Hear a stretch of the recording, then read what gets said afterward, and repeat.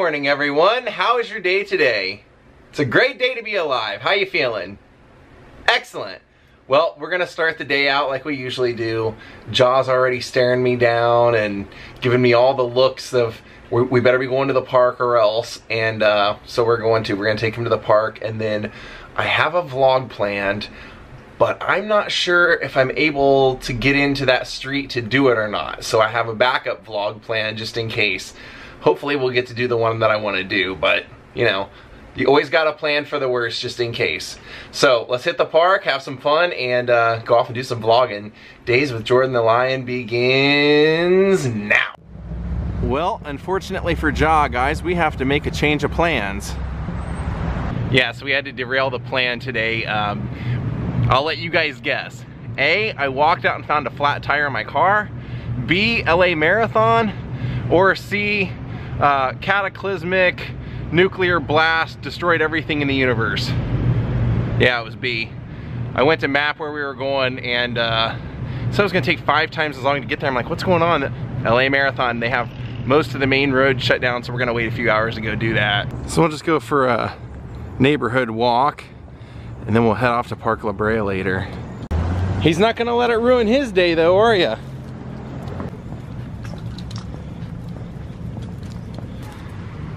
He's a puppy, so he wants to play all of the time. That is such a cool house. I love that. So this coming week of vlogs should be really great. If I do say so myself, I thought up about 2 weeks worth of ideas last night, and I'm gonna try and knock out as many as I can. Actually, most of this whole area is really great. And much like I said the other day, I did in fact buy a plane ticket for our next trip. Wow. Nice house.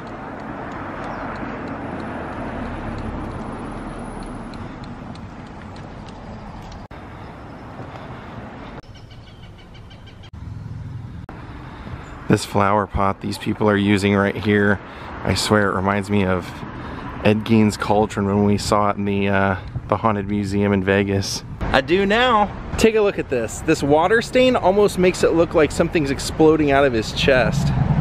Alright gang, I'm gonna head over to Trader Joe's and get us some groceries, but I wanted to fill you in on a little something because I had mentioned this a while ago, probably a few months ago in vlogs, and now it actually has happened, or the time has come, and yeah, I'm just gonna fill you in. So I had mentioned to you, a lot of you, that one of my big goals for vlogging, one of my dreams, was always to get to go to the Baseball Hall of Fame in Cooperstown with my grandpa. He's never got to go see it, I've never got to go see it, and I figured if I was ever gonna go, he's the only person I would want to go with. So throughout the years, I've never been able to afford a trip like that, to go do anything like that, or to take him or anything like that, sadly. But this year, I had told him, the last time I was home, I said, I would really like to do that trip with you. Now he's in his 90s now, and he can't do those kind of trips the way he used to, and I know that because I have asked him to do other trips, and he said, I don't think I'm up for it. But I told him, I said, if you would be up for it, I would like to pay to take you for your birthday. And yesterday was actually his birthday, and that's really why I did the Pistol Pete vlog. Something special for my grandpa. And I know he doesn't care for the fanfare or need it or anything, so I don't want to make a huge deal, but that was why I did it. And I had talked to him the other day, and I said, you know, my offer still stands. I still, you know, would like to take you to Cooperstown. And my sister had said, when I told her that was kind of my plan, was she said she wanted to go as well. So he wrote me back, and he said, well, the first excuse I'm going to give you is that I told you at Christmas no more gifts. I don't want gifts anymore, and that you're not to spend any money on me. So right there, I'm going to say that I'm going to have to say no because of that. And he said, and second, I just don't think I can handle that kind of a drive and things like that. But he said, I'd like for you and Tara to go. So that'll probably be the plan. That'll be my gift to my grandpa, is that my sister and I will plan a trip, and we will go to Cooperstown together, and we will vlog it as much as they will let us vlog, and he'll get to see that, and that will be, you know, the next best thing to going. And like he always jokingly says, I like watching you travel because you're doing all the walking and I don't have to, and I get to see it through your eyes. So unfortunately, we're not going to be doing the trip with him, but we will hopefully do the trip soon. Guess they're just being prepared. cop cars and fire trucks, and pretty much empty streets. So a little tease for our upcoming trip is that in one of the locations we're going to be doing a vlog on a famous author, and then in another place we're going to be doing a filming location vlog. Which I know basically tells you nothing, but if you like those kind of vlogs, it gives you something to look forward to. But I will tell you this, the filming location vlog that we're gonna do is something I never thought I would ever get to do. It's one I've always wanted to do, and it's gonna be fun. Like, fun is the key word for that one.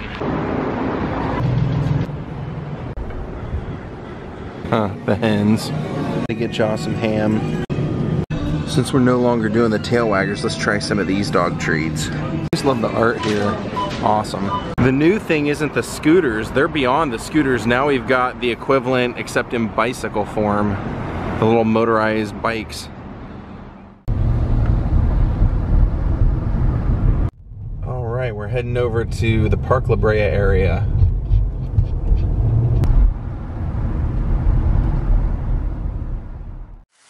Here's the fountain right in the middle of Park La Brea. How's that grass feel on your belly, huh? We're here to do the vlog, and we're gonna get to do it, aren't we? Okay, gang, so today's vlog is on one of my all-time favorite rock stars, Axl Rose of Guns N' Roses. When I was a kid, Guns N' Roses was like one of those turning points in my life. When I heard their music, I was like, this is the coolest thing I think I've ever heard. It was the first real band I ever got into that nobody in my family was already a fan of. You know, it was something that I discovered on my own and I got into. And this band was just rock and roll. And it was because of them that I ended up living out here in Los Angeles. I knew they were from here, and when I was a kid I said, I want to go there too. Now this is a crazy story today, because we're actually at one of the places that Axl Rose used to live in. Now there's two crazy stories to this place, one being kind of bad, and one being rather good. So let's go take a look at the place and I'll tell you what happened here and why this is such an interesting place for me as far as being a Guns N' Roses fan and what happened here. Let's check it out. Right here is one of the high-rise buildings that Axl Rose used to live in. Now what's crazy about this is that if you remember back in 1990, if you were a fan of MTV the way most of us were, you know that Axl Rose was arrested in 1990 for apparently, or he was accused of, taking a wine bottle out of his female neighbor's hand in the hallway, hitting her with the wine bottle, and then taking her house keys and throwing him out off of his 12th floor balcony onto the ground.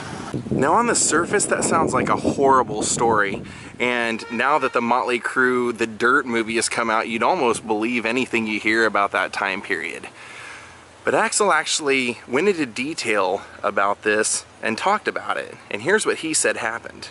Now according to Axl Rose, and I totally believe him in this, not just because I'm a GNR Axl Rose fanboy, but because if you have heard him talk about it, or if you saw the footage of him actually being released from jail from this, he has such a lighthearted, jovial attitude, almost a carefree attitude, that you can just tell that he, at least in my opinion, he doesn't come off like a guilty man.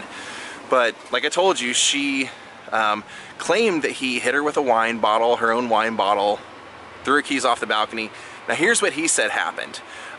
When he was released from jail 5 hours later and posted bond and everything, he actually said in front of cameras, he said, this has been something that's been ongoing with her for 2 years now. He said, I had told my lawyers and managers it was going to come to this. She's just a lonely person who is trying to inject herself into my life and has been, and it just came to a head this time. Now what he said has happened is, he said in the time that he's lived here, every time he has friends over and she knows, she tries to get herself invited in, and he said he's never let that happen. He says that she has a major drinking problem, and says that throughout the time he's lived here that she goes out drinking at the local bars and then tells people that Axl Rose is her neighbor and invites them all back to party at her house or her apartment next door. And Axl says he knows this because he was getting phone calls from the club owner saying, hey, she was here again tonight, and telling people who she lives next door, so you're gonna have a lot of noise coming. So he said this particular night, his wife, Axl said, his wife Erin Everly, the week before had had a miscarriage, and she was resting in the house, and Axl's neighbor named Gabriella was once again doing her her normal things that he said she was doing, where she was being loud in the hallway and screaming and trying to get Axel's friend that was in there visiting to come out. And he said this was like 1:30. She said it was 2:30 in her report. But he decided to come out and told her to shut up and go inside and sleep it off. And she started screaming at him, and he said she started swinging a wine bottle at him. And so he said he took the wine bottle out of her hands, and when he did that, she took the keys that she had to get into her apartment, threw them at him, and they went into his apartment. So he said, I just went back in my apartment, closed the door, and said, you're not going to need those, and threw her keys over the balcony out here onto the ground. Axel said he poured out her bottle of wine, and she proceeded to kick and claw and damage his front door and his doorbell. And he said during that 20-minute span, he called down to the building. They said that she had been warned before about harassing him, and said that he called down to the building and that the building had called the sheriff, and they decided not to do anything. And then he said she went downstairs and started raising a ruckus, and they called the police on her. And then when the police came, they actually arrested Axel because she said that Axel had assaulted her inside this building. Now right now you may not know who to believe. You may not know who you think did this, and you can just chalk it up to the crazy late 80s, early 90s behavior. But when it went to court, Axel won. Axel, it was, well, not won, but it was actually dismissed because they had no proof. They said that they saw no signs that she had been assaulted or hit with a wine bottle. And there were previous complaints about her from Axel and other people in the building. So since it happened on the 12th floor, let's go look at the 12th floor. Now at the time, Axel actually had 2 addresses, and this is one that he was using mostly for business and things like that. So he had a lot of his office things and Guns N' Roses business stuff here. Now believe it or not, I actually have a friend that lives in this building. That's how I was able to do this. So it could have been any one of these.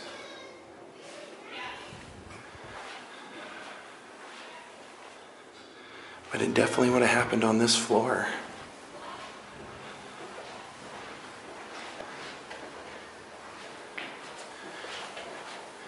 And if you look out this window, you can kind of get an idea of where those keys would have been chucked out of. So Axel had been accused of assault, charges were dropped, and he was apparently going after a civil suit against her. Now, like I said, there were actually 2 interesting stories attached to this apartment, and so that was the first one. The second one came that same year when Axel decided to give away this apartment via a contest through MTV.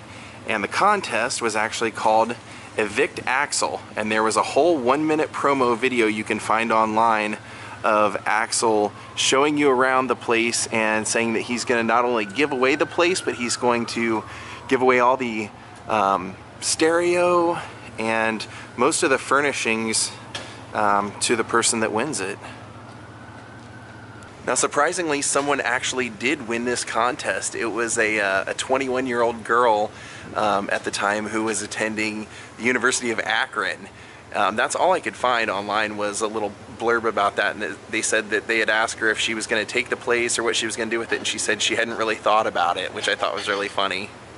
So there you go. If you ever wondered where Axl Rose was living in, well, he lived here for at least 2 years because he said that he had warned his lawyers and management that he was going to have a problem with this lady. So lived here for a couple of years, and if you ever wanted to put a visual to his story, or the stories about the giveaway apartment, or the infamous accusation of hitting his neighbor over the head with a wine bottle, this is where it happened. The top floor here.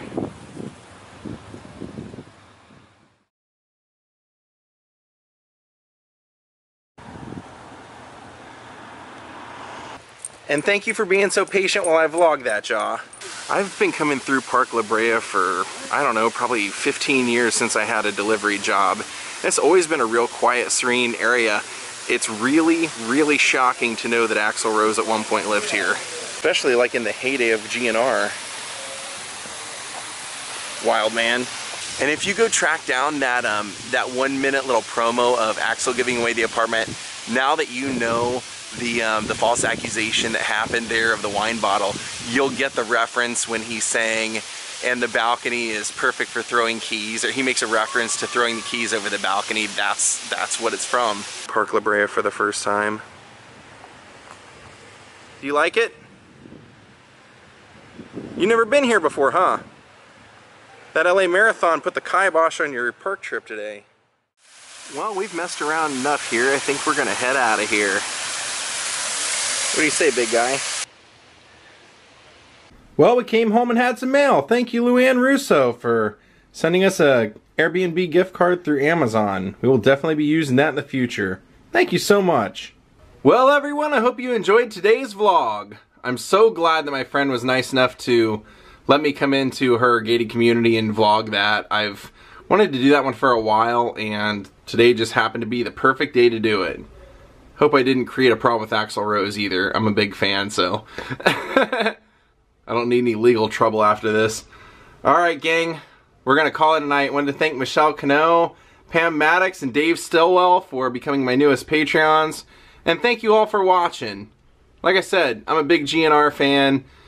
I like to show crazy stories, and since he's one that people think always was guilty of crazy stories, I thought it'd be kind of cool to show one that he was not guilty of. Have a great night, everyone. We will see you all later. Goodbye.